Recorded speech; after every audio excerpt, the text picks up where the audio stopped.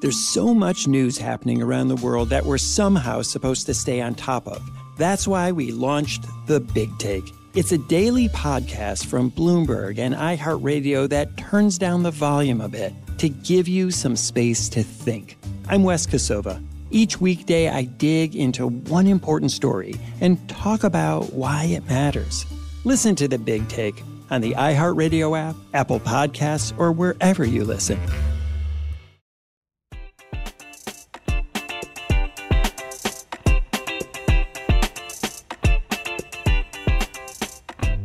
Welcome to Merryn Talks Money, the Aftershow. This is where we unpack all the commentary, or some of the commentary at least, that you hear in our regular podcast.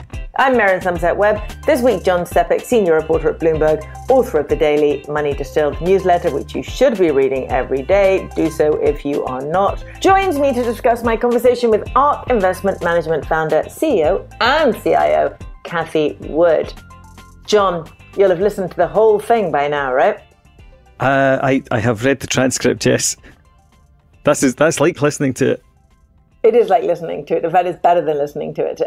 It was a longer conversation than a lot of the ones that we have on this podcast, and I thought I would let the conversation run because a lot of people are still very heavily invested in ARK Innovation. A lot of people are incredibly loyal to Cathie, and those people and other people really want to hear what she says. So, did you enjoy it? Oh, yeah. I mean, she's a very engaging and entertaining storyteller. And I think that's basically the secret of her success. I think that is Cathie's edge. Cathie's edge has been able to sell a good story to investors and make money from it. That doesn't necessarily mean that the investments that she's in are going to make money, or certainly not necessarily from the prices at which kind of she's been keen to pay for them. I think that's Are you stop. Are you calling her an asset gatherer? As opposed to a stock picker? Because that's quite rude, John. Well, I know. But only within fund management circles. But I guess that's the ones that she moves in.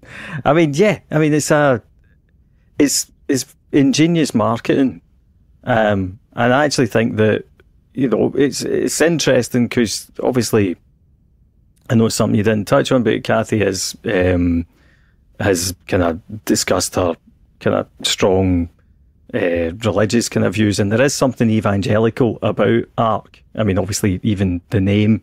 And whenever I was going through the conversation, I just thought it was really interesting because it's like they're very convincing arguments, but they are also very much arguments that are kind of cherry picked to suit, and they're also macro based. For somebody who's a stock picker, they're all about themes and they're all about, the big picture. And talking about deflation, for example. I did ask her about that. To be fair, I did start with, let's start with macro, I said, because she's known to be quite a good macro analyst, right?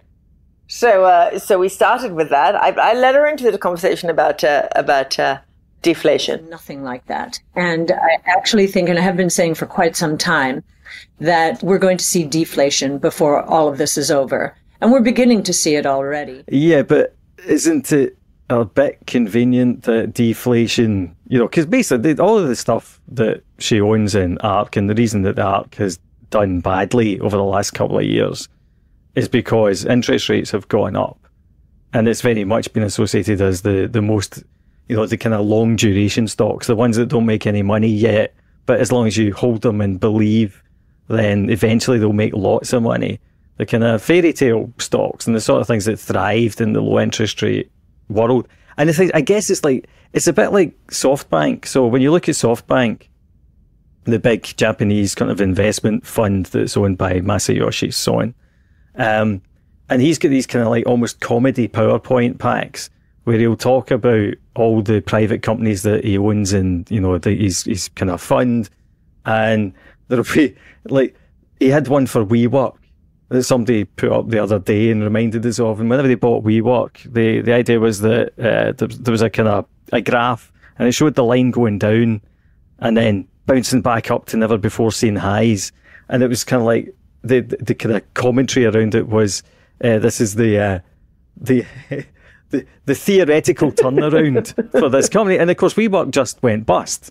This is the week we said goodbye to WeWork. Yeah. Maybe for the last time. It can be reincarnated, things like WeWork. So let's not write it off, John. Could be back next week. Can't write it off, but anyone who invested in it. Technically, this is the week we say goodbye. And everyone certainly say goodbye to their money, that's for sure. But I think it's this, we've lived in a bull market for storytelling. And that was created by low interest rates. So you could basically tell any story as long as it was a good one, somebody would give you money. And I think Cathie's still stuck in that world. Because I thought the bit that's that what you success would like is based best, on. John. Yeah, the bit I thought you'd like best in the entire transcript, or audio for people who are, the time to listen to the audio as opposed to skim the transcript. The best bit was when Cathie told me that her fund was a deep value fund, and I thought that'll give John a bit of a spluttering into his coffee. And, Although you're not really valuation driven, are you? we are, if you give us 5 years. And if you give us 5 years, then we are a deep value manager. We're a deep value manager. That was brilliant. That was brilliant. The idea that it's like Warren Buffett during his cigar butt days, like proper Ben Graham stuff. And yeah, so it's deep value relative to kind of like, Bitcoin is deep value now. If you believe, as I think Cathie does, that it's going to go to $1.5 million before 2030, I think was her most recent forecast for Bitcoin. So yeah, sure, if you buy it at 30 grand, then yes, it's deep value, but only in the sense that if you believe the most outlandish prediction is going to be correct, then it's cheap relative to that prediction. It was an interesting one because she did say that there's a bit here, most people when they look at their valuation, they're looking just at this year, maybe next year, and then she says, well, we look at 5 years. Now, I listened to her saying that, and I thought, well, quite right, you should give it 5 years, and I think everybody does. Yeah, 5 years. That's kind of a trope of fund management to say judge us over 5 years, not over 1 year or 2 years. Of course we don't. It's much more fun to judge them over 1 year or 2 years. We enjoy that a lot more, don't we? But we should obviously judge everyone over 5 years. But I think the thing that I found interesting was that she knows, and we discussed, that rising interest rates are horrible for long duration assets. And high interest rates are horrible for long duration assets, assets which the returns come far in the future. Jam tomorrow's stocks, as you like to call them, John. But she still feels that the stocks in her portfolio have been treated unfairly. Yeah, and I suppose that's the other thing. You start from that kind of top-down approach, and also, like I said, the macro story that she's telling was one about deflation. So she clearly realises that falling interest rates would be bullish for her fund. But she says she's also got to hedge it by saying, yeah, but these stocks will do well anyway. Again, it's and she does have a period. She's had a previous period of performing well when rates are rising, but obviously nothing like this. When rates are rising just a little bit in a rather different environment. There's a massive rise in interest rates. The constant rise is a very different environment. Yeah. And also staying high is a different environment as well. Yeah. And I just don't think that you can... Well, I suppose it makes sense that she wouldn't change her story now. Because, well, yeah, why would you? That's not... People do buy fund managers on the basis of their style. And one of the kind of killer things for any fund manager is style drift. If you turn around and, if everyone's owning you for one reason, and then you say, oh, actually, I'm going to change my mind, then that's going to destroy your career. And that's absolutely fair enough. And from that point of view, I've got a lot of respect for her. In lots of ways, she's just a more kind of aggressive, American-y style Scottish mortgage trust. And it's like... Well, interestingly, when I was at an event the other day and talking to people about ARK and also about Scottish Mortgage, and several people said to me that they used either ARK or Scottish Mortgage interchangeably to balance out their rougher and their personal assets. Yeah, I think that makes just in case, good sense. Just in case, these are fascinating stories and incredibly compelling. And So many of these things may well happen, will probably happen. We're on the edge, we hope, you and I and everybody else, we're on the edge of the kind of technological revolution that'll give us the productivity revolution that we've been waiting for decades and decades, haven't we? We've been saying for ages, look at all this new tech. There's going to be a productivity revolution. There's going to be a revolution in healthcare, revolution in this, revolution in that. And it hasn't quite happened. But it feels like, you look at the kind of things that Cathie says, I know she's been saying them for a few years, but nonetheless, the technology is ready, it's available. We may be on the edge of the explosion that we've been waiting for, but that won't necessarily translate into the prices of the stocks in portfolios like that, going up another 400% in a year. Yeah, and that is the difficulty. It's like there's always timing with these kinds of things, and there's always the winners and the losers with any kind of tech thing. I mean, one interesting point is that obviously the biggest tech kind of hype this year has been around artificial intelligence, and the best stock, in fact pretty much the only stock to play that as a picks and shovels play, was Nvidia, the big chip manufacturer. And of course Cathie famously got rid of that. It's one of the few tech stocks that she kind of disposed of before it then kind of rocketed earlier this year. And that is an interesting one. Really, no competition. Well, it's not so much as getting no competition, but it's do you know what I mean? It's like it's very much the go-to stock for that sector.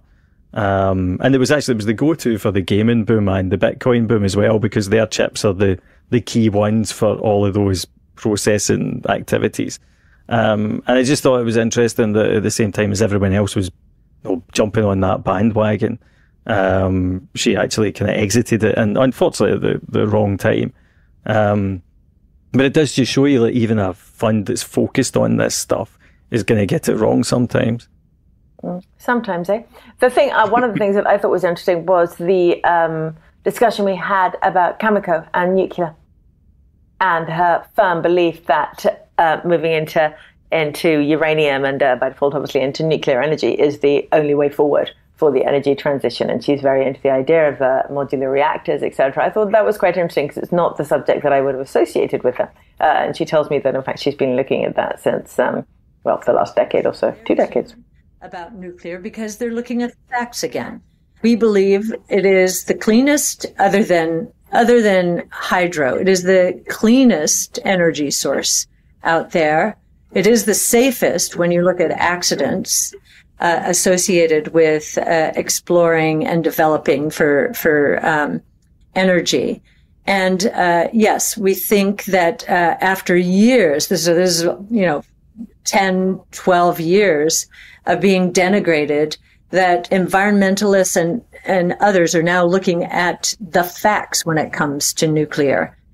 And deciding, you know what, we probably won't. Well, I mean, that's interesting. I did think that was interesting. I'm quite bullish on nuclear as well. It is a very different area, though. And when you think about it, the nuclear story is a pretty old one. Actually, it's come back over and over again in cycles, and what has tended to happen is, unfortunately, you've had something, like Fukushima was what put an end to the last uranium bull market. And hopefully this time it is different, and finally we're kind of outgrowing our fear of nuclear, partly driven by either needing to find a way to keep the lights on while we decide to dismantle our kind of fossil fuel infrastructure. Well, it feels like now we're beginning to accept that wind and solar are not as cheap and effective as we thought they might be. Nuclear is pretty much our only way out if we want an effective energy transition. Yeah. But it's interesting because, as you say, that's not really... It's a bit different, and again, it sort of feels like this is a bull market you've spotted that you think you can get on board, rather than, Cameco is a very old company. It's a very old school company as well. No innovation there. Well, actually, I'm assuming being a miner, they probably get slightly more innovation than we realise sometimes. Yeah. No, you're right about that. That's one of the things that Ed Conway kept telling us over and over and over was, don't underestimate, or we need to recognize how incredibly productive these mines have become. The innovation in mining is massive. There's not as many people down mines as there used to be. Very innovative, very productive. So no, you're right. I take it back. It's an innovative company. No. It's interesting, though. But it doesn't quite fit the bill. No, and I just pulled the chart of Cameco up, So Cameco, as you would expect, kind of last peaked in 2011 when, Fukushima happened. It then basically went down pretty much non-stop with a little blip up in 2014, and it kind of came to its absolute bottom in March 2020, whenever obviously the pandemic was causing any amount of havoc. It's now almost back at that 2011 high. So I'm just wondering at which point in the bull market between the bottom in 2020 and reaching the old kind of 2011 high, Cathie actually bought it, having, been thinking about it for a decade. I can't answer that, but we'll look it up later. I'm just wondering, put it that way. We'll look it up later. Okay, anything else we want to talk about in there? Anything else grab your attention? Honestly, I thought it was really interesting, and I love hearing about all these technologies. I love hearing about CRISPR. Such fun conversations. Robots, all that sort of stuff. But it is a classic case of story-driven investment. And one of the things that we're always told to try and avoid doing as investors is being seduced by stories as opposed to focusing on the numbers. Yeah. So, yeah, absolutely bull market for storytelling. And I don't think she should change because, it's not a good way to be. People buy her for what she is. And the thing I didn't talk about with her, and if she ever comes on again, I'd really like to talk to about her, is the building of the business, because it is an extraordinary business. Billions and billions under management, pretty high management fees relative to some other fund managers working in the same area. So, it makes a fortune. It makes an absolute fortune based on the assets under management and the fees. So she's running the performance of the assets aside. She's running a really fabulous business. Yeah, and I mean, she's a very good entrepreneur. Great entrepreneur. You absolutely have to handle that. Yeah, and I mean, she counts as her company is also an innovative company. She's an innovative disruptor in her own right, which is impressive. And when I asked her the question about gold and Bitcoin, I guess I kind of knew the answer. I'm afraid. So if I'm going to give you a choice of 3 asset classes, or 3 assets, should I say, and you have to choose one to hold for 10 years, you're not going to have to think very hard. The 3 are gold, a deposit account, cash deposit account, or Bitcoin. Bitcoin, hands down. Hands down. Bitcoin is a hedge against both inflation and deflation. So is gold. Yes, so is gold, but Bitcoin is digital. And if you look at the incremental demand, we're going to see gold already has its demand, it's happened, right? Bitcoin is new. And institutions are barely involved, and young people would much prefer to hold Bitcoin than to hold gold. So, it's interesting that both gold and Bitcoin are hedges against deflation, but Bitcoin's been doing better recently. Yeah, although... But what I liked about that is, to be fair, she's the one that's come closest to anyone that we've talked to of sort of giving the rationale for it in a clear way. Now, whether you agree with it or not, to be honest, the main reason I'd favour gold is because, it's been around for ages, and unlike most things, that's actually a benefit in this particular circumstance. But I don't disagree with the argument. I think that it's a valid argument. I mean, I'm not convinced it's going to go to over $1 million, but then maybe one day I'll be kicking myself. Keep telling you to buy some. I know, but I'll just lose the password, like you. All right. A lot of people keep telling me on Twitter I'm just better. Well, you know what? I am better. It's true. It's true. Right. Okay. So another one to add to our Bitcoin list. And the last thing I'm going to say on it is she is the first person who has told us that you should hold Bitcoin because it's a hedge against deflation and inflation. No one's ever said that to us before. And obviously there is no evidence of that yet. Early days for Bitcoin, but it would be quite interesting if that turned out to be true, which I suspect it won't. But, you never know. You never know. John, thank you so much for your criticisms and misery. Thanks, Merryn.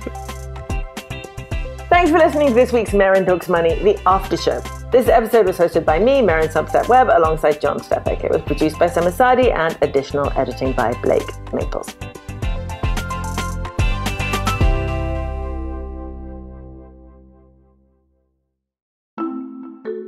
When you get your news from Bloomberg, you don't just get the story. You get the story behind the story. How your EV's battery may not be as green as it seems. Why a decrease in global birth rates could send countries scrambling to increase immigration. You get context. And context changes how you see things, how you change things. Because context changes everything. Go to Bloomberg.com to get context.